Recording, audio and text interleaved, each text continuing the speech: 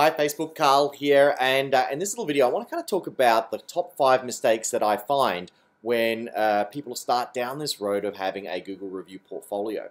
And I kind of think of it like a portfolio like you would have like your testimonials and client stories, all in this great place. But the wonderful thing about having it on Google is that they will use all of the keywords that the people write in your testimonials that will give you that SEO benefit. So here are the top 5 mistakes that I find people doing. Number one is they don't often have a regular rhythm or routine. So it's sort of a thing that kind of happens here or there. It's not a daily, weekly discussion. So in a perfect world, you would have your morning huddle in the morning, and then maybe even on a Friday, you'd have like a retrospective. So something where you look back on the week and say, how did we do? Was it good?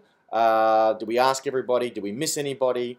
Did we ask when they came in to buy our core product? Or did we come in just when, asking for it when they came in for anything? So the number one is make sure that you've got a regular rhythm and that it becomes part of the conversation. So it's part of the water that you swim in. The second mistake that I see is they don't have a remarkable client experience. Remember, we're asking, you think about the word remarkable, it has the word remark. And what that ultimately means is you're wanting people to remark on the experience that they're having with you. So if your experience with them is kind of like meh, then they're not going to do it. Okay? So, by the way, if you're watching this live, I'd love it if you could type #live, and if you're watching it on replay, type #replay. So, having a remarkable experience is great. Now, you don't need to have like a $10,000 budget to do this. Sometimes it's just the little things. It's the personalizing. It's the fact that you've taken the thought and the effort behind the clients to make sure that they feel welcomed and really special. It's that kind of just going above and beyond, but I often talk about it in terms of like a surprise and delight. And the true essence of that is you want to surprise and delight your clients at the same time. If you just surprise them, it's not great. And if you just delight them, but they knew it was coming, then that's also not great. So make sure that you surprise and you delight in a remarkable client experience. The third one is not having a system for collecting Google reviews and following them up.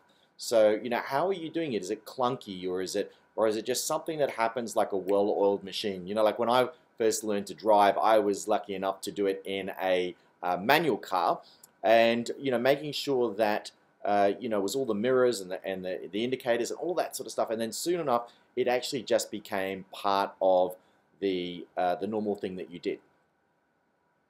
So from there, you want to make sure that you have a system so it just becomes one thing that you just bolt on to whatever it is that you're doing. The fourth one is paying someone to do the Google reviews for you. Now, this is a really big no-no. It really violates Google's terms and conditions, and it most likely will get your account shut down. So definitely do not pay people to do it, especially if they're outsourced in other developing countries. That's definitely a no-go. Make sure that someone within your business, Google knows, they've got location signals. They know if it's coming from within Brisbane, if that's where you live, that's where I am, or if it's coming from Bangladesh or somewhere overseas.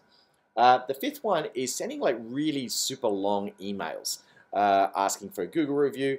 People are really time poor today, so they really want to make sure that if you're going to ask a request, you're going to make an unreasonable request to a client, you keep it short and snappy.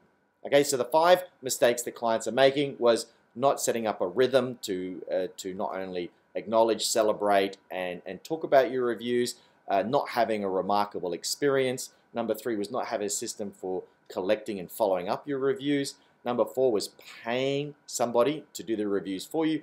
And number 5 was sending like long emails asking for the review. So I'd love for you to pop in the chat below. It's okay. There's no judgment here. If you've been guilty of one of those 5, I'd love it if you'd share it with me. Or what is it you're taking out of those 5 points to actually do something a bit differently moving forward, and set yourself a target. So I wrote a blog about this. I'll put the blog link down there in the email as well. So if you want to read the extended blog, where I also share some of the tips and strategies that you can do to help you build your Google review portfolio. The benchmark is really to get to 100 reviews as the first step, and then from 100 you want to go up to 200 and so forth.